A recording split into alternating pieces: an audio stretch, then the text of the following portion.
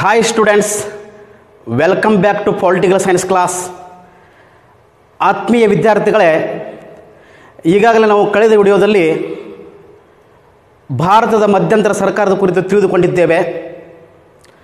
ಅದರ ಮುಂದಿನ ಪರಿಕಲ್ಪನೆಯಾದ first general elections ಅಂದರೆ ಪ್ರಥಮ ಸಾರ್ವತ್ರಿಕ ಚುನಾವಣೆಗಳ ಕುರಿತು ಇವತ್ತಿನ ವಿಡಿಯೋದಲ್ಲಿ ತಿಳಿದುಕೊಳ್ಳೋಣ ವಿದ್ಯಾರ್ಥಿಗಳೇ. ಹಾಗಾದರೆ ಪ್ರಥಮ ಸಾರ್ವತ್ರಿಕ ಚುನಾವಣೆಗಳು ಅಂದ ಕೂಡಲೇ ಏನೇನು ತಿಳ್ಕೊಳ್ತೀವಿ ಅನ್ನೋದನ್ನು ಸ್ವಲ್ಪ ನೋಡೋಣ. ಪ್ರಥಮ ಸಾರ್ವತ್ರಿಕ ಚುನಾವಣೆಗಳ ಕುರಿತು ಫೀಟಿಕೆ ಅಥವಾ ಇಂಟ್ರೊಡಕ್ಷನ್ ಬಗ್ಗೆ ತಿಳಿದುಕೊಳ್ಳೋಣ ವಿದ್ಯಾರ್ಥಿಗಳೇ. ಜೊತೆಗೆ ಪ್ರಥಮ ಸಾರ್ವತ್ರಿಕ ಚುನಾವಣೆಯ ಪ್ರಮುಖ ಅಂಕಿ ಅಂಶಗಳು ಅಂದರೆ ಮೇನ್ ಫ್ಯಾಕ್ಟರ್ಸ್ ಬಗ್ಗೆ ತಿಳಿದುಕೊಳ್ಳೋಣ ವಿದ್ಯಾರ್ಥಿಗಳೇ. ಜೊತೆಗೆ ಪ್ರಥಮ ಸಾರ್ವತ್ರಿಕ ಚುನಾವಣೆಯ ಫಲಿತಾಂಶ ಪಟ್ಟಿ ವಿಶ್ಲೇಷಣೆ ಬಗ್ಗೆ ತಿಳಿದುಕೊಳ್ಳೋಣ, ಅಂದರೆ ರಿಸಲ್ಟ್ ಅನಾಲಿಸಿಸ್ ಬಗ್ಗೆ ತಿಳಿದುಕೊಳ್ಳೋಣ ವಿದ್ಯಾರ್ಥಿಗಳೇ.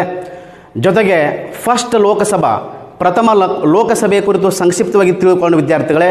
ಇಷ್ಟು ಒಂದೊಂದಾಗಿ ತಿಳಿದುಕೊಳ್ಳುತ್ತಾ ನಿಮ್ಮ ಗುರು ಶಿಷ್ಯರ ಸಂಬಂಧವನ್ನು ಮುಂದುವರಿಸೋಣ ವಿದ್ಯಾರ್ಥಿಗಳೇ ಈ ವಿಡಿಯೋದಲ್ಲಿ. ಹಾಗಾದರೆ ಪ್ರಥಮ ಸಾರ್ವತ್ರಿಕ ಚುನಾವಣೆಗಳು ಅಂದು ಕೂಡಲೇ ವಿದ್ಯಾರ್ಥಿಗಳೇ ಸ್ವಲ್ಪ ಅದರದ ಫೀಟಿಕೆ ಅಥವಾ ಪ್ರಸ್ತಾವನೆ ಬಗ್ಗೆ ತಿಳಿದುಕೊಳ್ಳೋಣ. ಭಾರತ ಸಂವಿಧಾನ ಜನವರಿ 26, 1950ರಲ್ಲಿ ಸಂವಿಧಾನ ರಾಷ್ಟ್ರ ಆಗುವುದರ ಜೊತೆಗೆ ಅಥವಾ ಸಂವಿಧಾನವನ್ನು ಅಳವಡಿಸಿಕೊಳ್ಳುವುದರ ಜೊತೆಗೆ ಭಾರತ ದೇಶ ಏನಪ್ಪ ಅಂತಂದ್ರೆ ಒಂದು ಪ್ರಜಾಸತ್ತಾತ್ಮಕ ರಾಷ್ಟ್ರವಾಗಿ, ಒಂದು ಗಣತಂತ್ರ ರಾಷ್ಟ್ರವಾಗಿ, ಒಂದು ಸಾರ್ವಭೌಮ ರಾಷ್ಟ್ರವಾಗಿ ಗುರುತಿಸಿಕೊಂಡಿತ್ತು ವಿದ್ಯಾರ್ಥಿಗಳೇ. ಭಾರತ ದೇಶದಲ್ಲಿ ಜನವರಿ 26, 1950ರಲ್ಲಿ ಭಾರತ ಸಂವಿಧಾನ ಅಸ್ತಿತ್ವಕ್ಕೆ ಬಂದ ನಂತರ ಪ್ರಥಮ ಸಾರ್ವತ್ರಿಕ ಚುನಾವಣೆಗಳು ಜರುಗುತ್ತವೆ ಅಥವಾ ನಡೆಯುತ್ತವೆ ವಿದ್ಯಾರ್ಥಿಗಳೇ. ಹಾಗಾದರೆ ವಿದ್ಯಾರ್ಥಿಗಳೇ, ಇಲ್ಲಿಯವರೆಗೆ ಅಂದರೆ 2019ರವರೆಗೆ ಎಷ್ಟು ಸಾರ್ವತ್ರಿಕ ಲೋಕಸಭಾ ಚುನಾವಣೆಗಳು ನಡೆದಿವೆ ಅಂದರೆ ವಿದ್ಯಾರ್ಥಿಗಳೇ ಸುಮಾರು 17 ಸಾರ್ವತ್ರಿಕ ಲೋಕಸಭಾ ಚುನಾವಣೆಗಳು ಇಲ್ಲಿಯವರೆಗೆ ನಡೆದಿವೆ ವಿದ್ಯಾರ್ಥಿಗಳೇ. ಈಗಿನ ದಿನಮಾನದಲ್ಲಿ ನಾವು ಸಾರ್ವತ್ರಿಕ ಚುನಾವಣೆಗಳನ್ನು ನಡೆಸುವುದು ಏನು ದೊಡ್ಡ ಮಾತಲ್ಲ, ಅದೇನು ದೊಡ್ಡ ಅಸಾಧ್ಯ ಅಲ್ಲ. ಯಾಕಪ್ಪ ಅಂತಂದ್ರೆ ಈಗಿನ ವ್ಯವಸ್ಥೆಯಲ್ಲಿ ಚುನಾವಣಾ ಆಯೋಗ ಹಲವಾರು ರೀತಿಯ ಹೊಸ ತಂತ್ರಾಂಶಗಳನ್ನು, ಹೊಸ ವೈಜ್ಞಾನಿಕ ಉಪಕರಣಗಳನ್ನು ಮತ್ತು ಪರಿಕರಗಳನ್ನು ಸೃಷ್ಟಿ ಮಾಡಿದ ವಿದ್ಯಾರ್ಥಿಗಳೇ. ಫಾರ್ ಎಕ್ಸಾಂಪಲ್ ನಾವು ಗಮನಕ್ಕೆ ತೆಗೆದುಕೊಂಡು ನೋಡಿದಾಗ EVM ಎಲೆಕ್ಟ್ರಾನಿಕ್ ವೋಟಿಂಗ್ ಮಷಿನ್ ಅಂದರೆ ವಿದ್ಯುನ್ಮಾನ ಮತಯಂತ್ರ ಅಂತ ಕರಿತೀವಿ ನಾವು. ಎಫಿಕ್ ಎಲೆಕ್ಟರ್ಸ್ ಫೋಟೋ ಐಡೆಂಟಿ ಕಾರ್ಡ್ ಮತದಾರರ ಗುರುತಿನ ಚೀಟಿಯನ್ನು ನಾವು ಕಾಣ್ತೀವಿ ಈಗ ಪ್ರಸ್ತುತವಾಗಿ. VVPAT ಕಾಣ್ತೀವಿ ಈಗ ಪ್ರಸ್ತುತವಾಗಿ. ನೋಟಾ ವ್ಯವಸ್ಥೆನ ಕಾಣ್ತೀವಿ ಈಗ ಪ್ರಸ್ತುತವಾಗಿ. ಜೊತೆಗೆ ಮತದಾರ ಪಟ್ಟಿ ಅನ್ಕ ಸಿದ್ಧದ ಈಗ ಅಗದಿ ನಾವು ಈಸಿಯಾಗಿ ಅಗದಿ ಸರಳವಾಗಿ ಏನಪ್ಪ ಅಂದ್ರೆ ಈಗಿನ ಸಾರ್ವತ್ರಿಕ ಚುನಾವಣೆಗಳನ್ನು ನಡೆಸುವಲ್ಲಿ ನಮ್ಗೆ ಯಾವುದೇ ರೀತಿ ತೊಂದರೆಗಳಿಲ್ಲ ವಿದ್ಯಾರ್ಥಿಗಳೇ. ಆದರೆ ಪ್ರಥಮ ಸಾರ್ವತ್ರಿಕ ಚುನಾವಣೆಗಳನ್ನು ನಡೆಸುವಲ್ಲಿ ಚುನಾವಣಾ ಆಯೋಗ ಏನಪ್ಪ ಅಂದ್ರೆ ಹಲವಾರು ಸವಾಲುಗಳನ್ನು ಎದುರಿಸಬೇಕಾದ ವಿದ್ಯಾರ್ಥಿಗಳೇ. ಪ್ರಥಮ ಸಾರ್ವತ್ರಿಕ ಚುನಾವಣೆ ನಡೆಸುವಲ್ಲಿ ಹಲವಾರು ರೀತಿಯ ಸವಾಲುಗಳು ಎದುರಾಗುತ್ತವೆ ವಿದ್ಯಾರ್ಥಿಗಳೇ ಭಾರತದ ಚುನಾವಣಾ ಆಯೋಗಕ್ಕೆ. ಫಾರ್ ಎಕ್ಸಾಂಪಲ್ ನಾವು ಗಮನಕ್ಕೆ ತೆಗೆದುಕೊಂಡು ನೋಡಿದಾಗ ವಿದ್ಯಾರ್ಥಿಗಳೇ, ಯಾವುದೇ ರೀತಿಯ ಮತದಾರ ಪಟ್ಟಿ ಇರಲಿಲ್ಲ. ಮತದಾರರ ಪಟ್ಟಿಯನ್ನು ಸಿದ್ಧಪಡಿಸುವುದೇ ಒಂದು ದೊಡ್ಡ ಸವಾಲಾಗಿತ್ತು. ಜೊತೆಗೆ ಅನಕ್ಷರತೆ ಪ್ರಮಾಣ ಜಾಸ್ತಿ ಇತ್ತು. ಅಂದರೆ ಕೇವಲ 10-15% ಮಾತ್ರ ಏನಪ್ಪ ಅಂದರೆ ಶಿಕ್ಷಿತರಿದ್ದರು. ಇನ್ನುಳಿದ ಜನ ಎಲ್ಲಪ್ಪ ಅಂದ್ರೆ ಅನಕ್ಷರಸ್ಥರಿದ್ದರು. ಆ ಅನಕ್ಷರಸ್ಥ ಜನವನ್ನು ಬಳಸಿಕೊಂಡು ಚುನಾವಣೆ ನಡೆಸುವುದು ಕೂಡ ದೊಡ್ಡ ಸವಾಲಾಗಿತ್ತು ಭಾರತದ ಚುನಾವಣಾ ಆಯೋಗಕ್ಕೆ ವಿದ್ಯಾರ್ಥಿಗಳೇ. ಜೊತೆಗೆ ಸಾರ್ವತ್ರಿಕ ವಯಸ್ಕ ಮತದಾನ ಪದ್ಧತಿಯನ್ನು ಅಳವಡಿಸಿಕೊಂಡು ಚುನಾವಣೆ ನಡೆಸುವುದು ಕೂಡ ದೊಡ್ಡ ಸವಾಲಾಗಿತ್ತು ವಿದ್ಯಾರ್ಥಿಗಳೇ. ಜೊತೆಗೆ ಸುಮಾರು 17.5 ಕೋಟಿ ಮತದಾರರಿದ್ದರು. ಆ 17.5 ಕೋಟಿ ಮತದಾರರನ್ನು ಬಳಸಿಕೊಂಡ ಚುನಾವಣೆ ನಡೆಸುವುದು ಕೂಡ ದೊಡ್ಡ ಸವಾಲಾಗಿತ್ತು, ದೊಡ್ಡ ಚಾಲೆಂಜ್ ಆಗಿತ್ತು ಭಾರತದ ಚುನಾವಣಾ ಆಯೋಗಕ್ಕೆ ಪ್ರಥಮ ಸಾರ್ವತ್ರಿಕ ಚುನಾವಣೆ ನಡೆಸುವಲ್ಲಿ. ಈ ಎಲ್ಲ ಸವಾಲುಗಳನ್ನು ಮೆಟ್ಟಿ ನಿಂತು ಭಾರತದ ಚುನಾವಣಾ ಆಯೋಗ ವಿದ್ಯಾರ್ಥಿಗಳೇ ಪ್ರಥಮ ಸಾರ್ವತ್ರಿಕ ಚುನಾವಣೆಯನ್ನು ಘೋಷಣೆ ಮಾಡ್ತೈತಿ. ಹಾಗಾದರೆ ಭಾರತ ದೇಶದಲ್ಲಿ ವಿದ್ಯಾರ್ಥಿಗಳೇ ಪ್ರಥಮ ಸಾರ್ವತ್ರಿಕ ಚುನಾವಣೆಗಳು ಯಾವಾಗ ನಡೆದವಪ್ಪ ಅನ್ನೋದನ್ನು ಸ್ವಲ್ಪ ನೋಡೋಣ. ಭಾರತ ದೇಶದಲ್ಲಿ ವಿದ್ಯಾರ್ಥಿಗಳ ಪ್ರಥಮ ಸಾರ್ವತ್ರಿಕ ಚುನಾವಣೆಗಳು ಅಕ್ಟೋಬರ್ 1951 to ಫೆಬ್ರವರಿ 1952. ಅಂದ್ರೆ ಭಾರತ ದೇಶದಲ್ಲಿ ವಿದ್ಯಾರ್ಥಿಗಳೇ ಪ್ರಥಮ ಸಾರ್ವತ್ರಿಕ ಚುನಾವಣೆಗಳು ಅಕ್ಟೋಬರ್ 1951ರಿಂದ ಫೆಬ್ರವರಿ 1952ರವರೆಗೆ, ಅಂದರೆ ಸುಮಾರು 5 ತಿಂಗಳ ಕಾಲ ಸತತವಾಗಿ ದೀರ್ಘಕಾಲವಾಗಿ ಪ್ರಥಮ ಸಾರ್ವತ್ರಿಕ ಚುನಾವಣೆಗಳು ನಡೆದು ವಿದ್ಯಾರ್ಥಿಗಳೇ. ಈಗ ಚುನಾವಣೆ ನಡೆಸೋದು ನಮಗೇನು ದೊಡ್ಡ ಅಸಾಧ್ಯ. ಯಾಕಂದರೆ ಕೇವಲ 1ರಿಂದ ಅಥವಾ 1.5 ತಿಂಗಳು ನಾವು ಮಾತ್ರ ಚುನಾವಣೆ ನಡೆಸೋಕೆ ನಮ್ಮ ಅಗದಿ ಮುಗಿಸ್ತೇವೆ. ನಾವು 1ರಿಂದ 1.5 ತಿಂಗಳ ಭಾಳ ಆದರೆ ಪ್ರಥಮ ಸಾರ್ವತ್ರಿಕ ಚುನಾವಣೆಯಲ್ಲಿ ಯಾವುದೇ ರೀತಿಯ ಚುನಾವಣಾ ಪರಿಕರಗಳು, ಚುನಾವಣಾ ಉಪಕರಣಗಳು ಇಲ್ಲಾಗಿದ್ದು, ಹೀಗಾಗಿ ಭಾರತ ದೇಶಾದ್ಯಂತ ಸುಮಾರು 5 ತಿಂಗಳ ಕಾಲ ದೀರ್ಘಕಾಲವಾಗಿ ಚುನಾವಣೆಗಳು ನಡೆದವು ವಿದ್ಯಾರ್ಥಿಗಳೇ. ಅಂದರೆ ಅಕ್ಟೋಬರ್ 1951ರಿಂದ ಫೆಬ್ರವರಿ 1952ರವರೆಗೆ, ಅಂದರೆ ಸುಮಾರು 5 ತಿಂಗಳ ಕಾಲ ಪ್ರಥಮ ಸಾರ್ವತ್ರಿಕ ಚುನಾವಣೆಗಳು ನಡೀತಾವೆ ಭಾರತ ದೇಶದಲ್ಲಿ ವಿದ್ಯಾರ್ಥಿಗಳೇ. ಈಗಿನ ಚುನಾವಣೆ ಭಾಳ ಆದರೆ 1ರಿಂದ 1.5 ತಿಂಗಳದಾಗ ನಾವು ಆರಾಮ ಮುಗಿಸ್ಬೋದು. ವಿದ್ಯಾರ್ಥಿಗಳೇ, ಪ್ರಥಮ ಸಾರ್ವತ್ರಿಕ ಚುನಾವಣೆಗಳು ಯಾವ ಆಧಾರದ ಮೇಲೆ ನಡೆದೂಪ ಅನ್ನೋದನ್ನು ಸ್ವಲ್ಪ ನೋಡೋಣ ನಾವು. ಪ್ರಥಮ ಸಾರ್ವತ್ರಿಕ ಚುನಾವಣೆಗಳು ವಿದ್ಯಾರ್ಥಿಗಳೇ ಸಾರ್ವತ್ರಿಕ ವಯಸ್ಕ ಮತದಾನ ಪದ್ಧತಿಯ ಮೂಲಕ, ಯೂನಿವರ್ಸಲ್ ಅಡಲ್ಟ್ ಫ್ರಾಂಚೈಸ್ ಸಿಸ್ಟಮ್ ಅಂತ ಕರಿತೀವಿ ನಾವು. ಯೂನಿವರ್ಸಲ್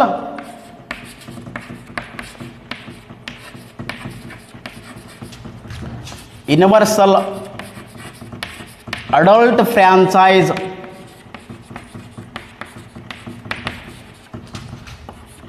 ಸಿಸ್ಟಮ್ ಅಂದರೆ ಪ್ರಥಮ ಸಾರ್ವತ್ರಿಕ ಚುನಾವಣೆಗಳು ವಿದ್ಯಾರ್ಥಿಗಳೇ ಸಾರ್ವತ್ರಿಕ ವಯಸ್ಕ ಮತದಾನ ಪದ್ಧತಿಯನ್ನು ಆಧರಿಸಿ ಚುನಾವಣೆಗಳು ನಡೀತಾವೆ. ಹಾಗಾದರೆ ನಾವು ಸಿಂಪಲ್ ಆಗಿ ತಿಳ್ಕೊಂಡು ಸ್ವಲ್ಪ ಸಾರ್ವತ್ರಿಕ ವಯಸ್ಕ ಮತದಾನ ಪದ್ಧತಿ ಅಂದರೆ ಏನಪ್ಪ ಸಿಂಪಲ್ ಆಗಿ ನೋಡಿ.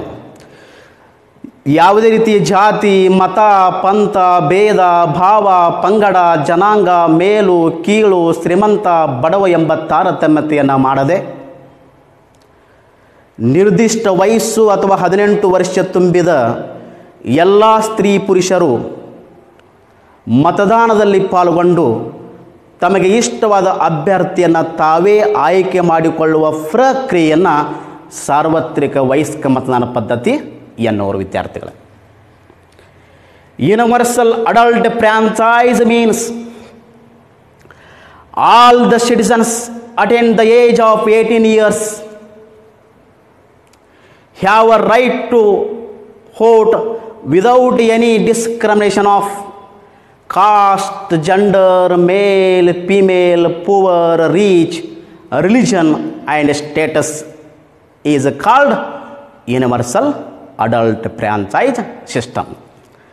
ಅಂದರೆ ಸಾರ್ವತ್ರಿಕ ವಯಸ್ಕ ಮತದಾನ ಪದ್ಧತಿಯನ್ನು ಅನುಸರಿಸಿಕೊಂಡು ಭಾರತ ದೇಶದಲ್ಲಿ ಪ್ರಥಮ ಸಾರ್ವತ್ರಿಕ ಚುನಾವಣೆಗಳು ಜರುಗುತ್ತವೆ ವಿದ್ಯಾರ್ಥಿಗಳೇ. ಭಾರತ ಸಂವಿಧಾನದ ರಚನಾಕಾರರು ಪ್ರಜಾಪ್ರಭುತ್ವ ಪ್ರಕ್ರಿಯೆಯಲ್ಲಿ ವಿಶ್ವಾಸವನ್ನು ಇಟ್ಟು ಸಾರ್ವತ್ರಿಕ ವಯಸ್ಕ ಮತದಾನ ಪದ್ಧತಿಯ ಮೂಲಕ ಅಳವಡಿಸಿಕೊಂಡರು. ಪ್ರಥಮ ಸಾರ್ವತ್ರಿಕ ಚುನಾವಣೆಯು ವಿದ್ಯಾರ್ಥಿಗಳೇ ಪ್ರಜೆಗಳು ಮತ್ತು ಪ್ರಜಾಪ್ರಭುತ್ವದಲ್ಲಿ ಇಟ್ಟಂಥ ಒಂದು ವಿಶ್ವಾಸವನ್ನು ಕಾರ್ಯರೂಪಕ್ಕೆ ತರುವ ಒಂದು ದಿಟ್ಟ ಹೆಜ್ಜೆಯಾಗಿ ಗುರುತಿಸಿಕೊಳ್ತದ ಪ್ರಥಮ ಸಾರ್ವತ್ರಿಕ ಚುನಾವಣೆ ವಿದ್ಯಾರ್ಥಿಗಳೇ. ಪ್ರಥಮ ಸಾರ್ವತ್ರಿಕ ಚುನಾವಣೆ 1951 1952ರ ಅವಧಿಗೆ ನಡೆದಂತಹ ಒಂದು ವ್ಯವಸ್ಥೆಯನ್ನು ಪರಿಗಣಿಸಿ ಭಾರತ ದೇಶ ಏನಪ್ಪ ಅಂದರೆ ಜಗತ್ತಿನಾಗ ಅತ್ಯಂತ ದೊಡ್ಡ ಪ್ರಜಾಸತ್ತಾತ್ಮಕ ರಾಷ್ಟ್ರವಾಗಿ, ಭಾರತ ದೇಶ ಜಗತ್ತಿನಲ್ಲಿ ಅತ್ಯಂತ ದೊಡ್ಡ ಪ್ರಜಾಪ್ರಭುತ್ವ ರಾಷ್ಟ್ರವಾಗಿ ಏನಪ್ಪ ಅಂದರೆ ಗುರುತಿಸಿಕೊಳ್ತದೆ ವಿದ್ಯಾರ್ಥಿಗಳೇ. ಇಲ್ಲಿ ಒಂದು 2ರಿಂದ 3 ಪ್ರಶ್ನೆಗಳು ಕೇಳ್ತಾರೆ ವಿದ್ಯಾರ್ಥಿಗಳೇ. ಪ್ರಥಮ ಸಾರ್ವತ್ರಿಕ ಚುನಾವಣೆ ಯಾವಾಗ ನಡೆಯಿತು? when were the first general elections held? October 1951 to February 1952. October 1951ರಿಂದ February 1952ರವರೆಗೆ ಪ್ರಥಮ ಸಾರ್ವತ್ರಿಕ ಚುನಾವಣೆಗಳು ನಡೆದವು. ಇನ್ನೊಂದು ಪ್ರಶ್ನೆ ಕೇಳ್ತಾರೆ ವಿದ್ಯಾರ್ಥಿಗಳೇ. which country is considered as world largest democracy? ಯಾವ ದೇಶವನ್ನು ಜಗತ್ತಿನ ಬೃಹತ್ ಪ್ರಜಾಸತ್ತಾತ್ಮಕ ದೇಶ ಎಂದು ಕರೆಯುತ್ತಾರೆ? ಇಂಡಿಯಾ ಅಂತ ನೀವು ಹೇಳಬೇಕಾಗ್ತದೆ ಬಂಧುಗಳೇ, ಭಾರತ ಅಂತ ನೀವು ಹೇಳಬೇಕಾಗ್ತದೆ. ಈಗಾಗಲೇ ನಾನು ಕಳೆದ ಪರಿಕಲ್ಪನೆ ಕೂಡ ಹೇಳಿದ್ದೇನೆ. When did the Constitution of India come into force? Bharat ದೇಶದಲ್ಲಿ ಯಾವಾಗ ಸಂವಿಧಾನ ಅಸ್ತಿತ್ವಕ್ಕೆ ಬಂತು ಅಂತ ಕೇಳಬಹುದು ಕೂಡ. ಜನವರಿ 26, 1950 ಅಂತ ನೀವು ಹೇಳಬೇಕಾಗ್ತದೆ ವಿದ್ಯಾರ್ಥಿಗಳೇ. ಜನವರಿ 26, 1950 ಅಂತ ನೀವು ಹೇಳಬೇಕಾಗ್ತದೆ. ಹಾಗಾದರೆ ವಿದ್ಯಾರ್ಥಿಗಳೇ, ಪ್ರಥಮ ಸಾರ್ವತ್ರಿಕ ಚುನಾವಣೆ ಜಗತ್ತಿನಾಗ ಏನಪ್ಪ ಅಂದ್ರೆ ಅತ್ಯಂತ ದೊಡ್ಡ ಮಹಾ ಚುನಾವಣೆಯಾಗಿ ಗುರುತಿಸಿಕೊಳ್ತದೆ. ಒಂದು ರೀತಿಯ ಪ್ರಥಮ ಸಾರ್ವತ್ರಿಕ ಮಹಾ ಚುನಾವಣೆ ಒಂದು ರೀತಿಯ ರಾಜಕೀಯ ಪ್ರಯೋಗವಾಗಿ ಗುರುತಿಸಿಕೊಳ್ತದೆ. ಹಾಗಾದರೆ ಪ್ರಥಮ ಸಾರ್ವತ್ರಿಕ ಮಹಾ ಚುನಾವಣೆಯ ಅಂಕಿಅಂಶಗಳನ್ನು ಸ್ವಲ್ಪ ನಾವು ಗಮನಕ್ಕೆ ತೆಗೆದುಕೊಂಡು ನೋಡಬೇಕಾಗ್ತದೆ. ಆ ಅಂಕಿಅಂಶಗಳನ್ನು ಸ್ವಲ್ಪ ನೋಡೋಣ. The main factors of first general elections. ಪ್ರಥಮ ಸಾರ್ವತ್ರಿಕ ಚುನಾವಣೆಯ ಪ್ರಮುಖ ಅಂಕಿಅಂಶಗಳನ್ನು ಸ್ವಲ್ಪ ಗಮನಕ್ಕೆ ತೆಗೆದುಕೊಂಡು ನೋಡೋಣ ವಿದ್ಯಾರ್ಥಿಗಳೇ. ಇಲ್ಲಿ ಮೊದಲನೇದಾಗಿ number of seats in Lok Sabha for ಹುಯಿಚ್ elections wear held 489. ಅಂದರೆ ವಿದ್ಯಾರ್ಥಿಗಳೇ, ಪ್ರಥಮ ಸಾರ್ವತ್ರಿಕ ಚುನಾವಣೆಯಲ್ಲಿ ಚುನಾವಣೆಗಳು ನಡೆದ ಒಟ್ಟು ಕ್ಷೇತ್ರಗಳು ಎಷ್ಟು ಇದ್ದಪ್ಪ ಅಂದರೆ ವಿದ್ಯಾರ್ಥಿಗಳೇ 491 ಕ್ಷೇತ್ರಗಳು ಇದ್ದು, 491 ಸ್ಥಾನಗಳಲ್ಲಿ 489 ಸ್ಥಾನಗಳಿಗೆ ಚುನಾವಣೆ ನಡೀತದೆ. ಇನ್ನುಳಿದ 2 ಸ್ಥಾನಗಳನ್ನು ಆಂಗ್ಲೋ ಇಂಡಿಯನ್ನರನ್ನಾಗಿ ಭಾರತದ ರಾಷ್ಟ್ರಪತಿಯವರು ಆಯ್ಕೆ ಮಾಡ್ತಿದ್ದರು ವಿದ್ಯಾರ್ಥಿಗಳೇ. ಹಾಗೆಯೇ ಎರಡನೇದಾಗಿ ಬರುವಂಥ ಪ್ರಮುಖ ಇನ್ನೊಂದು ಫ್ಯಾಕ್ಟರ್ಸ್ ಯಾವುದು ಅಂದರೆ ವಿದ್ಯಾರ್ಥಿಗಳೇ, ನಂಬರ್ ಆಫ್ ಎಲೆಕ್ಟ್ರೇಟ್ 176 ಮಿಲಿಯನ್ಸ್. ವಿದ್ಯಾರ್ಥಿಗಳೇ, ಪ್ರಥಮ ಸಾರ್ವತ್ರಿಕ ಚುನಾವಣೆಯಲ್ಲಿ ಎಷ್ಟು ಮತದಾರರಿದ್ದರಪ್ಪ ಅಂತಂದ್ರೆ 176 ಮಿಲಿಯನ್ ಮತದಾರರಿದ್ದರು. 176 ಮಿಲಿಯನ್ ಅಂದರೆ ವಿದ್ಯಾರ್ಥಿಗಳೇ 17,60,00,000 ಜನ ಮತದಾರರು ಇದ್ದರು ಪ್ರಥಮ ಸಾರ್ವತ್ರಿಕ ಚುನಾವಣೆಯಲ್ಲಿ. ಹಾಗೆಯೇ ಮೂರನೇದಾಗಿ ಬರುವಂಥ ಫ್ಯಾಕ್ಟರ್ಸ್ ಯಾವುದಪ್ಪ ಅಂದರೆ ವಿದ್ಯಾರ್ಥಿಗಳೇ, number of persons who actually voted 105.5 millions. ಅಂದ್ರೆ ಪ್ರಥಮ ಸಾರ್ವತ್ರಿಕ ಚುನಾವಣೆಯಲ್ಲಿ ಒಟ್ಟು ಮತದಾನ ಮಾಡಿದ ಮತದಾರರು ಎಷ್ಟು ಇದ್ದರಪ್ಪ ಅಂದರೆ ವಿದ್ಯಾರ್ಥಿಗಳೇ 105.5 ಮಿಲಿಯನ್. ಅಂದ್ರೆ ಸುಮಾರು 10.5 ಕೋಟಿ ಜನ ಮತದಾನ ಮಾಡಿದ್ರು ಅನ್ನೋದು ಕೂಡ ನಮಗೆ ತಿಳಿದು ಬರ್ತದೆ ಪ್ರಥಮ ಸಾರ್ವತ್ರಿಕ ಚುನಾವಣೆಯಲ್ಲಿ. ಇದು ಮೂರನೇದಾಗಿ ಬರುವಂಥ ಪ್ರಮುಖ ಅಂಕಿಅಂಶ. ಹಾಗೆಯೇ ವಿದ್ಯಾರ್ಥಿಗಳೇ, ನಾಲ್ಕನೇದಾಗಿ ಬರುವಂಥ ಅಂಕಿಅಂಶವನ್ನು ನಾವು ಗಮನಕ್ಕೆ ತೆಗೆದುಕೊಂಡು ನೋಡಬೇಕಾಗ್ತದೆ. Number of polling booths 2,24,000. ಅಂದ್ರೆ ಪ್ರಥಮ ಸಾರ್ವತ್ರಿಕ ಚುನಾವಣೆಯಲ್ಲಿ ಒಟ್ಟು ಮತಗಟ್ಟೆಗಳ ಸಂಖ್ಯೆ ಎಷ್ಟು ಇತ್ತಪ್ಪ ಅಂದರೆ ವಿದ್ಯಾರ್ಥಿಗಳೇ 2,24,000 ಮತಗಟ್ಟೆಗಳು ಇದ್ದು ಅಂತ ನಾವು ತಿಳ್ಕೊಳ್ಬೋದು. ಹಾಗೆಯೇ ಐದನೇದಾಗಿ ಬರುವಂಥ ಪ್ರಮುಖ factors ಅಂಕಿಅಂಶ, percentage of votes polled 45%. ಅಂದ್ರೆ ಪ್ರಥಮ ಸಾರ್ವತ್ರಿಕ ಚುನಾವಣೆಯಲ್ಲಿ ಒಟ್ಟು ಶೇಕಡಾವಾರು ಮತದಾನ ಎಷ್ಟು ಆಯಿತಪ್ಪ ಅಂದರೆ ವಿದ್ಯಾರ್ಥಿಗಳೇ 45% ಮತದಾನ ಆಯಿತು. ಹಾಗೆಯೇ ಆರನೇದಾಗಿ ಬರುವಂಥ ಪ್ರಮುಖ ಅಂಕಿಅಂಶ ವಿದ್ಯಾರ್ಥಿಗಳೇ, number of political parties in the free nearly 70 political parties. ಅಂದ್ರೆ ಪ್ರಥಮ ಸಾರ್ವತ್ರಿಕ ಚುನಾವಣೆಯಲ್ಲಿ ಪಾಲ್ಗೊಂಡಂತಹ ಅಥವಾ ಚುನಾವಣಾ ಕಣದಲ್ಲಿದ್ದಂತಹ 8 ರಾಜಕೀಯ ಪಕ್ಷಗಳು ಇದ್ದೂಪ ಅಂದರೆ ವಿದ್ಯಾರ್ಥಿಗಳೇ 70 ರಾಜಕೀಯ ಪಕ್ಷಗಳು ಚುನಾವಣಾ ಕಣದಲ್ಲಿ ಇದ್ದವು. ಹಾಗೆಯೇ ಏಳನೇದಾಗಿ ಬರುವಂಥ ಫ್ಯಾಕ್ಟರ್ಸ್ ಅಥವಾ ಅಂಕಿಅಂಶ, number of candidates who contested 1800. ಅಂದ್ರೆ ಪ್ರಥಮ ಸಾರ್ವತ್ರಿಕ ಚುನಾವಣೆಯಲ್ಲಿ ಎಷ್ಟು ಜನ ಅಭ್ಯರ್ಥಿಗಳು ಪಾಲ್ಗೊಂಡಿದ್ದರಪ್ಪ ಅಂದರೆ ವಿದ್ಯಾರ್ಥಿಗಳೇ 1800 ಜನ ಅಭ್ಯರ್ಥಿಗಳು ಪ್ರಥಮ ಸಾರ್ವತ್ರಿಕ ಚುನಾವಣೆಯಲ್ಲಿ ಪಾಲ್ಗೊಂಡಿದ್ದರು. ಹೀಗಾಗಿ ಪ್ರಥಮ ಮಹಾ ಚುನಾವಣೆಯಾಗಿದ್ದು ಹೊರಹೊಮ್ಮುತ್ತದೆ.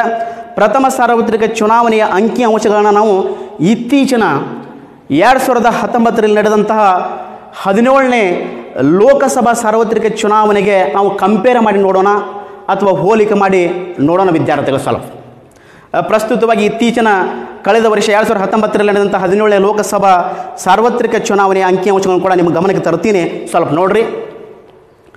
ಚುನಾವಣೆಗಳು ನಡೆದ ಒಟ್ಟು ಲೋಕಸಭಾ ಸ್ಥಾನಗಳು ಎಷ್ಟು ಇದ್ದಪ್ಪ ಅಂದರೆ ವಿದ್ಯಾರ್ಥಿಗಳಿಗೆ 545 ಇದ್ದು.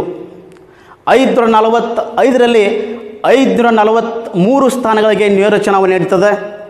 ಇನ್ನುಳಿದ 2 ಸ್ಥಾನಗಳನ್ನು ಆಂಗ್ಲೋ ಇಂಡಿಯನ್ ಅರನ್ನಾಗಿ ರಾಷ್ಟ್ರಪತಿಯವರು ಆಯ್ಕೆ ಮಾಡ್ತಿದ್ದರು.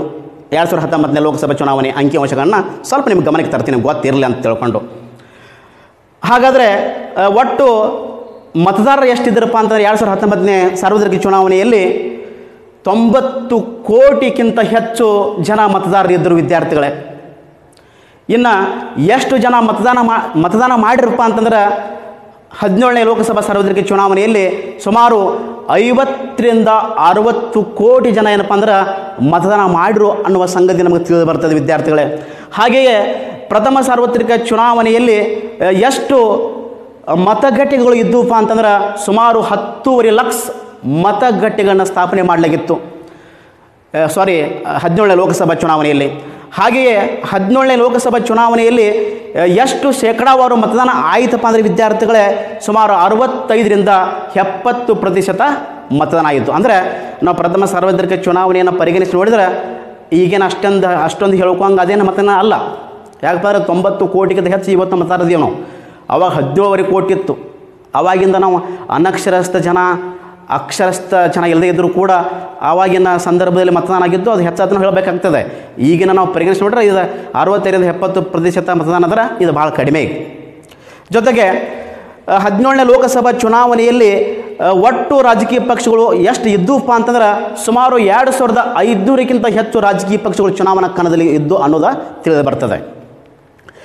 ಇನ್ನು 17ನೇ ಲೋಕಸಭಾ ಚುನಾವಣೆಯಲ್ಲಿ ಎಷ್ಟು ಅಭ್ಯರ್ಥಿಗಳು ಪಾಲ್ಗೊಂಡಿದ್ದರಪ್ಪ ಅಂತಂದ್ರೆ ಸುಮಾರು 8,500ದಿಂದ 9,000 ಜನ ಅಭ್ಯರ್ಥಿಗಳು ಪಾಲ್ಗೊಂಡಿದ್ದರು. ಅಂದ್ರೆ ಈ ಅಂಕಿಅಂಶಗಳನ್ನು ನಾವು ಪರಿಗಣಿಸಿ ನೋಡಿದಾಗ ವಿದ್ಯಾರ್ಥಿಗಳೇ ಪ್ರಥಮ ಸಾರ್ವತ್ರಿಕ ಚುನಾವಣೆ ಒಂದು ದೊಡ್ಡ ಮಹಾ ಚುನಾವಣೆ ಆಗಿದೆ ಅಂತ ನಾವು ತಿಳ್ಕೊಳ್ಬೋದು. ಪ್ರಥಮ ಸಾರ್ವತ್ರಿಕ ಚುನಾವಣೆಯ ಹಲವಾರು ರೀತಿಯ ಸವಾಲುಗಳನ್ನ ಎದುರಿಸಿ ಚುನಾವಣೆ ಮಾಡಬೇಕಾಗಿತ್ತು. ಆ ಎಲ್ಲ ಸವಾಲುಗಳನ್ನ ಎದುರಿಸಿ ಪ್ರಥಮ ಸಾರ್ವತ್ರಿಕ ಚುನಾವಣೆ ಜರುಗುತ್ತದೆ ಭಾರತ ದೇಶದಲ್ಲಿ ವಿದ್ಯಾರ್ಥಿಗಳೇ. ಅಂದಿನ ಚುನಾವಣಾ ಆಯೋಗದ ಚುನಾವಣಾ ಆಯುಕ್ತರಾಗಿ ಯಾರು ಕಾರ್ಯನಿರ್ವಹಿಸ್ತಿದ್ರಪ್ಪ ಅಂದರೆ ವಿದ್ಯಾರ್ಥಿಗಳೇ ಸುಕುಮಾರ್ ಸೇನ್ರವರು. ಸುಕುಮಾರ್ ಸೇನ್ರವರು ಭಾರತದ ಚುನಾವಣಾ ಆಯುಕ್ತರಾಗಿ ಕೂಡ ಕಾರ್ಯನಿರ್ವಹಿಸ್ತಿದ್ದರು. ಇನ್ನೊಂದು ವಿಶೇಷ ಭಾರತಕ್ಕೆ ಹೆಮ್ಮೆಯ ವಿಷಯ ಏನಪ್ಪ ಅಂತಂದ್ರೆ ಸುಕುಮಾರ್ ಸೇನ್ರವರು ವಿದ್ಯಾರ್ಥಿಗಳೇ ಸುಡಾನದ ಪ್ರಥಮ ಚುನಾವಣಾ ಆಯುಕ್ತರಾಗಿ ಕೂಡ ಸೇವೆ ಸಲ್ಲಿಸ್ತಿದ್ದರು. ಹೀಗಾಗಿ ಪ್ರಥಮ ಮಹಾ ಚುನಾವಣೆ ಭಾರತ ದೇಶದಲ್ಲಿ ಅತ್ಯಂತ ದೊಡ್ಡ ಮಹಾ ಚುನಾವಣೆಯಾಗಿ ಗುರುತಿಸಿಕೊಳ್ಳುತ್ತದೆ. ಹಾಗಾದರೆ ಪ್ರಥಮ ಮಹಾ ಚುನಾವಣೆಯ ಸ್ವಲ್ಪ ನಾವು ಫಲಿತಾಂಶ ಪಟ್ಟಿ ಏನೈತಿ, ರಿಸಲ್ಟ್ ಅನಾಲಿಸಿಸ್ ಏನೈತಿ ಅನ್ನೋದನ್ನು ಸ್ವಲ್ಪ ನೋಡೋಣ ವಿದ್ಯಾರ್ಥಿಗಳೇ. The first Lok Sabha results and party position in first general elections. ಸ್ವಲ್ಪ ನಾವು ಪ್ರಥಮ ಸಾರ್ವತ್ರಿಕ ಚುನಾವಣೆಯ ಫಲಿತಾಂಶ ಪಟ್ಟಿಯನ್ನು ಸ್ವಲ್ಪ ವಿಶ್ಲೇಷಣೆ ಮಾಡೋಣ ವಿದ್ಯಾರ್ಥಿಗಳೇ. Party, percentage of votes, seats, ಪಕ್ಷಗಳು, ಶೇಕಡಾವಾರು ಮತದಾನ, ಸ್ಥಾನಗಳು ಎಷ್ಟು ಅನ್ನೋದನ್ನು ಸ್ವಲ್ಪ ನೋಡೋಣ. ನಿಮಗೆ ಸ್ವಲ್ಪ ಗೊತ್ತಿರಲ್ಲ ಅಂತ ಹೇಳ್ಕೊಂಡು ನಾನು ಹೇಳಕತ್ತೀನಿ. Indian national Congress 45%, total seats 364. ಅಂದರೆ ವಿದ್ಯಾರ್ಥಿಗಳೇ ಭಾರತೀಯ ರಾಷ್ಟ್ರೀಯ ಕಾಂಗ್ರೆಸ್ 45% ಶೇಕಡಾವಾರು ಮತದಾನ ಮತ್ತು ಒಟ್ಟು 8 ಸ್ಥಾನಗಳನ್ನ ಇದು ಗೆದ್ದುಕೊಳ್ಳುತ್ತೆ ಅಂದರೆ ವಿದ್ಯಾರ್ಥಿಗಳೇ 364 ಸ್ಥಾನಗಳನ್ನು ಪಡೆದುಕೊಳ್ತದೆ. ಹಾಗೆ ಎರಡನೇದಾಗಿ communist party of India 3.29%, 16 States. ಎರಡನೇದಾಗಿ ಬರುವಂಥ ಪ್ರಮುಖ ಪಕ್ಷ ಭಾರತದ ಕಮ್ಯುನಿಸ್ಟ್ ಪಕ್ಷ 3.29% ಮತದಾನ ಶೇಕಡಾವಾರು 16 ಸೀಟುಗಳನ್ನು ಪಡೆದುಕೊಳ್ಳುತ್ತದೆ ವಿದ್ಯಾರ್ಥಿಗಳೇ ಪ್ರಥಮ ಸಾರ್ವತ್ರಿಕ ಚುನಾವಣೆಯಲ್ಲಿ. ಹಾಗೆಯೇ ಮೂರನೇದಾಗಿ ಭಾರತೀಯ ಜನಸಂಘ 3.6% ಆ್ಯಂಡ್ 3 ಸೀಟ್ಸ್. ಭಾರತೀಯ ಜನಸಂಘ ಈಗ ನಾವು ಏನಂತ ಕರಿತೀವಪ್ಪ ಅಂದರೆ BJP ಅಂತ ಕರಿತೀವಿ, ಅವಾಗ ಭಾರತೀಯ ಜನಸಂಘ ಅಂತ ಕರಿತಿದ್ರು. ಭಾರತೀಯ ಜನಸಂಘ 3.6% ಶೇಕಡಾವಾರು ಮತದಾನ ಆಗ್ತದೆ, ಒಟ್ಟು 3 ಸ್ಥಾನಗಳನ್ನ ಇದು ಪಡೆದುಕೊಳ್ತದೆ. ಹಾಗೆಯೇ ನಾಲ್ಕನೇದಾಗಿ ಬರುವಂಥ ಇನ್ನೊಂದು ಪಕ್ಷ ಯಾವುದಪ್ಪ ಅಂದ್ರೆ ಅಖಿಲ ಭಾರತೀಯ Hind Mahasabha 0.95%, total seats 4 seats. ಅಖಿಲ ಭಾರತೀಯ ಹಿಂದ್ ಮಹಾಸಭಾ 0.95% ಮತದಾನ ಶೇಕಡಾವಾರು ಮತದಾನ, ಒಟ್ಟು ಪಡೆದುಕೊಂಡಂಥ ಸ್ಥಾನಗಳು 4 ಸ್ಥಾನಗಳು. ಹಾಗೆಯೇ ವಿದ್ಯಾರ್ಥಿಗಳೇ ಐದನೇದಾಗಿ schedule caste federation 2.38 percentage total seats 2 states. ವಿದ್ಯಾರ್ಥಿಗಳೇ, ಐದನೇದಾಗಿ ಬರುವಂಥ ಇನ್ನೊಂದು ಪ್ರಥಮ ಸಾರ್ವತ್ರಿಕ ಚುನಾವಣೆಯಲ್ಲಿ ಬರುವಂಥ ಪಕ್ಷ ಯಾವುದಪ್ಪ ಅಂದ್ರೆ ಪರಿಶಿಷ್ಟ ಜಾತಿ ಒಕ್ಕೂಟ. 2.38% ಮತದಾನ ಆಗ್ತದೆ. ಒಟ್ಟು ಪಡೆದುಕೊಂಡಂಥ ಸ್ಥಾನಗಳು 2 ಸ್ಥಾನಗಳನ್ನು ಪಡೆದುಕೊಂಡದ್ದು ವಿದ್ಯಾರ್ಥಿಗಳೇ. ಹಾಗೆಯೇ ಆರನೇದಾಗಿ ಬರುವಂಥ ಇನ್ನೊಂದು ಪಕ್ಷ ಯಾವುದಪ್ಪ ಅಂತಂದ್ರೆ ಇಂಡಿಪೆಂಡೆನ್ಸ್. 16% 27 ಸೀಟ್ಸ್. ಸ್ವತಂತ್ರ ಅಭ್ಯರ್ಥಿಗಳು 16% ಮತದಾನ ಆಗ್ತದೆ. ಪಡೆದುಕೊಂಡಂಥ ಸ್ಥಾನಗಳು ಎಷ್ಟು ವಿದ್ಯಾರ್ಥಿಗಳೇ? 27. ಹಾಗೆಯೇ ಏಳನೇದಾಗಿ ಬರುವಂಥ ಇನ್ನೊಂದು ಪ್ರಮುಖ ಪಕ್ಷ ವಿದ್ಯಾರ್ಥಿಗಳು ಪ್ರಥಮ ಸಾರ್ವತ್ರಿಕ ಚುನಾವಣೆಯಲ್ಲಿ ಕಿಸಾನ್ ಮಜ್ದೂರ್ ಪ್ರಜಾ ಪಾರ್ಟಿ. 6% 9 ಸೀಟ್ಸ್. ಕಿಸಾನ್ ಮಜ್ದೂರ್ ಪ್ರಜಾ ಪಕ್ಷ 6% ಮತದಾನ. ಒಟ್ಟು ಪಡೆದುಕೊಂಡಂಥ ಸ್ಥಾನಗಳು ಎಷ್ಟು ವಿದ್ಯಾರ್ಥಿಗಳೇ? 9 ಸ್ಥಾನಗಳು. ಇದು ಪ್ರಥಮ ಸಾರ್ವತ್ರಿಕ ಚುನಾವಣೆಯ ಫಲಿತಾಂಶ ಪಟ್ಟಿಯನ್ನು ನಾವು ನೋಡಬಹುದು ವಿದ್ಯಾರ್ಥಿಗಳೇ. ಪ್ರಥಮ ಸಾರ್ವತ್ರಿಕ ಚುನಾವಣೆಯ ಫಲಿತಾಂಶ ಪಟ್ಟಿಯಿಂದ ಕೆಲವೊಂದು ತಿಳಿದು ಬರುವ ಸಂಗತಿಗಳನ್ನ ಸ್ವಲ್ಪ ನೋಡಬೇಕಾಗ್ತದೆ. ಇಲ್ಲಿ ಪ್ರಮುಖವಾಗಿ from the results shown above the following conclusions can be drawn. ಅಂದ್ರೆ ಪ್ರಥಮ ಸಾರ್ವತ್ರಿಕ ಚುನಾವಣೆ ಫಲಿತಾಂಶದಿಂದ ನಿಚ್ಚಳವಾಗಿ ತಿಳಿದು ಬರುವಂಥ ಕೆಲವೊಂದು ಸಂಗತಿಗಳನ್ನ, ಕೆಲವೊಂದು ಮುಖ್ಯಾಂಶಗಳನ್ನ ಸ್ವಲ್ಪ ನಾವು ನೋಡೋಣ ವಿದ್ಯಾರ್ಥಿಗಳೇ. ಹಾಗಾದರೆ ಮೊದಲನೇದಾಗಿ ಬರುವಂಥ ಪ್ರಮುಖ ಮುಖ್ಯಾಂಶ ಯಾವುದಪ್ಪ ಅಂದರೆ ವಿದ್ಯಾರ್ಥಿಗಳೇ, the Congress emerged as the most popular party in the country. ಪ್ರಥಮ ಸಾರ್ವತ್ರಿಕ ಚುನಾವಣೆಯ ಫಲಿತಾಂಶದಿಂದ ತಿಳಿದು ಬರುವಂಥ ಮೊದಲನೇ ಸಂಗತಿ ಅಥವಾ ಮುಖ್ಯಾಂಶ ಯಾವುದಪ್ಪ ಅಂದರೆ ವಿದ್ಯಾರ್ಥಿಗಳೇ, ಲೋಕಸಭೆಯಲ್ಲಿ 74.5% ಸ್ಥಾನಗಳನ್ನು ಪಡೆಯುವುದರ ಜೊತೆಗೆ ಕಾಂಗ್ರೆಸ್ ಪಕ್ಷ ಅತ್ಯಂತ ಜನಾದರಣೀಯ ಪಕ್ಷವಾಗಿ ಹೊರಹೊಮ್ಮುತ್ತದೆ ಪ್ರಥಮ ಸಾರ್ವತ್ರಿಕ ಚುನಾವಣೆಯಲ್ಲಿ. ಇದು ಮೊದಲನೇದಾಗಿ ಬರುವಂಥ ಸಂಗತಿ. ಇನ್ನು ಎರಡನೇದಾಗಿ ಬರುವಂಥ ಪ್ರಮುಖ ಸಂಗತಿ ಅಥವಾ ಎಲಿಮೆಂಟ್ಸ್ ಯಾವುದಪ್ಪ ಅಂದರೆ ವಿದ್ಯಾರ್ಥಿಗಳೇ, the percentage of voting was 45%, ಥೌ they were poor and ಇಲ್ ಲಿಟ್ರೇಟ್. ಅಂದರೆ ವಿದ್ಯಾರ್ಥಿಗಳೇ, ಪ್ರಥಮ ಸಾರ್ವತ್ರಿಕ ಚುನಾವಣೆಯಲ್ಲಿ ಬರುವಂಥ ಫಲಿತಾಂಶದಿಂದ ತಿಳಿದು ಬರುವಂಥ ಎರಡನೇ ಸಂಗತಿ ಯಾವುದಪ್ಪ ಅಂದರೆ ವಿದ್ಯಾರ್ಥಿಗಳೇ, ಪ್ರಥಮ ಸಾರ್ವತ್ರಿಕ ಚುನಾವಣೆ ಹೆಚ್ಚಾಗಿ ಏನಪ್ಪ ಅಂದ್ರೆ ಬಡತನ ಮತ್ತು ಅನಕ್ಷರತೆ ಜನರಿಂದ ಕೂಡಿತ್ತು. ಬಡತನ ಮತ್ತು ಅನಕ್ಷರ ಜನರಿಂದ ಕೂಡಿದರೂ ಕೂಡ 45% ಮತದಾನ ಆಗ್ತದೆ, ಮತದಾನ ಮಾಡ್ತಾರೆ. ಮತದಾನ ಮಾಡಿ ಅನಕ್ಷರಸ್ಥ ಜನ ಮತ್ತು ಬಡತನ ಜನ ಏನಪ್ಪ ಅಂದ್ರೆ ಆಗಿನ ಸಂದರ್ಭದಲ್ಲಿ ರಾಜಕೀಯ ಜಾಗೃತಿ ಮತ್ತು ರಾಜಕೀಯ ಪ್ರಜ್ಞೆಯನ್ನು ಪಡೆದುಕೊಂಡಿದ್ದರು ಎಂಬ ಸಂಗತಿ ನಮಗೆ ತಿಳಿದು ಬರ್ತದೆ ವಿದ್ಯಾರ್ಥಿಗಳೇ ಪ್ರಥಮ ಸಾರ್ವತ್ರಿಕ ಚುನಾವಣೆಯ ಫಲಿತಾಂಶದಿಂದ. ಹಾಗೆಯೇ ಮೂರನೇದಾಗಿ ಬರುವಂಥ ಇನ್ನೊಂದು ಪ್ರಮುಖ ಮುಖ್ಯಾಂಶ, voting in rural areas was 60% and 40% in the towns. ವಿದ್ಯಾರ್ಥಿಗಳೇ, ಪ್ರಥಮ ಸಾರ್ವತ್ರಿಕ ಚುನಾವಣೆಯ ಫಲಿತಾಂಶದಿಂದ ಇನ್ನೊಂದು ತಿಳಿದು ಬರುವಂಥ ಸಂಗತಿ ಯಾವುದಪ್ಪ ಅಂದರೆ ವಿದ್ಯಾರ್ಥಿಗಳೇ, ಇಲ್ಲಿ ಗ್ರಾಮೀಣ ಪ್ರದೇಶದಲ್ಲಿ 60% ಮತದಾನ ಆಗ್ತದೆ, ನಗರ ಪ್ರದೇಶದಲ್ಲಿ 40% ಮತದಾನ ಆಗ್ತದೆ ಅನ್ನುವ ಸಂಗತಿ ಕೂಡ ತಿಳಿದು ಬರ್ತದೆ ವಿದ್ಯಾರ್ಥಿಗಳೇ. ಹಾಗೆಯೇ ನಾಲ್ಕನೇದಾಗಿ ಬರುವಂಥ ಪ್ರಮುಖ ಸಂಗತಿ, the entire election was conducted in a peacefully. ಪ್ರಥಮ ಸಾರ್ವತ್ರಿಕ ಚುನಾವಣೆ ಸಂಪೂರ್ಣವಾಗಿ ಏನಪ್ಪ ಅಂತಂದ್ರೆ ಶಾಂತಯುತವಾಗಿ ನಡೆಯುತ್ತದೆ, ಅಗದಿ ಶಾಂತಯುತವಾಗಿ ನಡೀತದೆ. ಹಾಗೆಯೇ ಐದನೇದಾಗಿ ಬರುವಂಥ ಪ್ರಮುಖ ಸಂಗತಿ, ಪ್ರಥಮ ಸಾರ್ವತ್ರಿಕ ಚುನಾವಣೆಯ ಫಲಿತಾಂಶದಿಂದ ತಿಳಿದು ಬರುವಂಥ ಸಂಗತಿ, doctor B.R. Ambedkar was ಡಿಪೀಟೆಡ್ from Bombay constituency by a little noun Kajrolkar. ಅಂದ್ರೆ ವಿದ್ಯಾರ್ಥಿಗಳೇ, ಪ್ರಥಮ ಸಾರ್ವತ್ರಿಕ ಚುನಾವಣೆ ಫಲಿತಾಂಶದಿಂದ ತಿಳಿದು ಬರುವಂಥ ಇನ್ನೊಂದು ಸಂಗತಿ, ಭಾರತ ಸಂವಿಧಾನದ ರಚನಾಕಾರರಾಗಿ, ದುರ್ಬಲ ವರ್ಗದ ನಾಯಕರಾಗಿ, ಭಾರತ ಸಂವಿಧಾನದ ಶಿಲ್ಪಿಯಾಗಿ ಗುರುತಿಸಿಕೊಂಡಿರುವಂತಹ ಡಾಕ್ಟರ್ B.R. ಅಂಬೇಡ್ಕರ್ ಅವರು ವಿದ್ಯಾರ್ಥಿಗಳೇ ಬಾಂಬೆ ಕ್ಷೇತ್ರದಲ್ಲಿ ಕಜ್ರೋಲ್ಕರ್ ಎಂಬುವರಿಂದ ಪರಾಭವಗೊಳ್ಳುತ್ತಾರೆ, ಅಂದರೆ ಸೋಲನ್ನು ಅಪ್ತಾರೆ. ಇಷ್ಟು ನಾವು ಪ್ರಥಮ ಸಾರ್ವತ್ರಿಕ ಚುನಾವಣೆಯ ಫಲಿತಾಂಶದ ತಿಳಿದು ಬರುವಂಥ ಪ್ರಮುಖ ಸಂಗತಿಗಳನ್ನ ನಾವು ತಿಳ್ಕೊಳ್ಬೋದು ವಿದ್ಯಾರ್ಥಿಗಳೇ. ಮತ್ತೊಂದು ವಿಶೇಷ ಏನಪ್ಪ ಅಂದರೆ ವಿದ್ಯಾರ್ಥಿಗಳೇ, ಈಗಿನ ಬಹುತೇಕ ಚುನಾವಣೆಗಳು ನಡೆಯುವಂಥ ಸಂದರ್ಭದಲ್ಲಿ ಒಂದು ಮತಗಟ್ಟೆಯಾಗಿ ಏನಪ್ಪ ಅಂದ್ರೆ ಒಂದು ಮತದಾರರ ಪೆಟ್ಟಿಗೆ ಇರ್ತದೆ. ಇಲ್ಲ ಅನ್ನೋದಿಲ್ಲ. ಆದರೆ ಪ್ರಥಮ ಸಾರ್ವತ್ರಿಕ ಚುನಾವಣೆಯಲ್ಲಿ ಒಂದು ಮತಗಟ್ಟೆಯಲ್ಲಿ ಸುಮಾರು 10ರಿಂದ 16 ಅಭ್ಯರ್ಥಿಗಳು ಇದ್ದರೆ ಆ 10ರಿಂದ 16 ಮತ ಪೆಟ್ಟಿಗೆಯನ್ನು ಇಡುವಂಥ ವ್ಯವಸ್ಥೆ ಕೂಡ ನಾವು ಕಾಣ್ತಿದ್ವಿ. ಅದು ಕೂಡ ಒಂದು ದೊಡ್ಡ ಸವಾಲಾಗಿತ್ತು ವಿದ್ಯಾರ್ಥಿಗಳೇ. ಅಂದ್ರೆ ಒಂದು ಮತಗಟ್ಟೆಯಲ್ಲಿ 10ರಿಂದ 16 ಅಭ್ಯರ್ಥಿಗಳು ಇದ್ದರೆ ಆ 10ರಿಂದ 16 ಮತಪೆಟ್ಟಿಗೆ ಬಾಕ್ಸ್ಗಳನ್ನು ಇಡ್ತಿದ್ದರು. ಮತದಾರರ ಭಾವಚಿತ್ರವನ್ನು ಇಟ್ಟಂಥ ಒಂದು ಬ್ಯಾಲೆಟ್ ಪೇಪರದಲ್ಲಿ ಬರುವಂಥ ಅಭ್ಯರ್ಥಿಗಳು ಬರುವಂಥ ಮತದಾರರು ಏನಪ್ಪ ಅಂದ್ರೆ ಅದ್ರ ಮೇಲೆ ಸಿಕ್ಕ ಹೊಡೋದು ಮಡಿಚಿ ಆ ಬಾಕ್ಸಲ್ಲಿ ಹಾಕುವಂಥ ವ್ಯವಸ್ಥೆ ನಾವು ಕಾಣ್ತಿದ್ದೆವು. ಅಂಥ ಎಲ್ಲ ಸವಾಲುಗಳನ್ನು ಎದುರಿಸಿ ಅತ್ಯಂತ ಯಶಸ್ವಿ ಭರಿತವಾಗಿ ಪ್ರಥಮ ಸಾರ್ವತ್ರಿಕ ಚುನಾವಣೆ ವ್ಯವಸ್ಥಿತವಾಗಿ ಏನಪ್ಪ ಅಂದ್ರೆ ಭಾರತ ದೇಶದಲ್ಲಿ ನಡೀತದೆ ವಿದ್ಯಾರ್ಥಿಗಳೇ. ಜೊತೆಗೆ ಸ್ವಲ್ಪ ನಾವು ಇದರಲ್ಲಿ ಪ್ರಥಮ ಲೋಕಸಭೆಯ ಕುರಿತು ಸ್ವಲ್ಪ ತಿಳ್ಕೊಳ್ಳೋಣ. So is also next one, first Lok Sabha. ಪ್ರಥಮ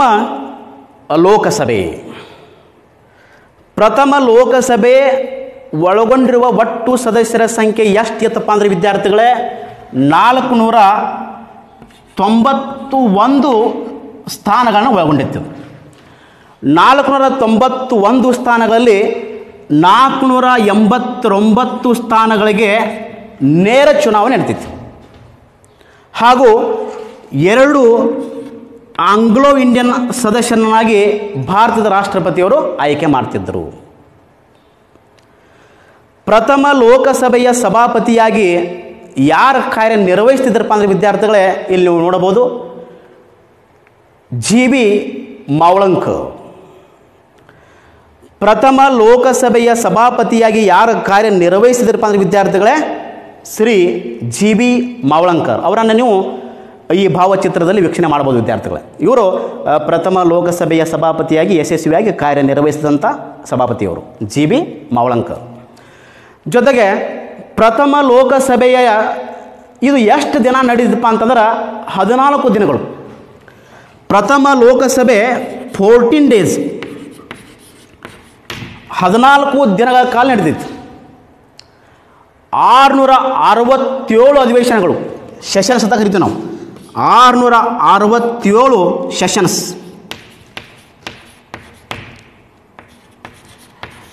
ಅಂದರೆ 667 ದಿನಗಳು. ಅಂದರೆ ಅತ್ಯಂತ ಹೆಚ್ಚು ಅವಧಿ ಎಂದು ದಾಖಲಾದ 3784 ಗಂಟೆಗಳ ಕಾಲ ಅವರ್ಸ್ ಅಂತ ಕರಿತೀವಿ ನಾವು.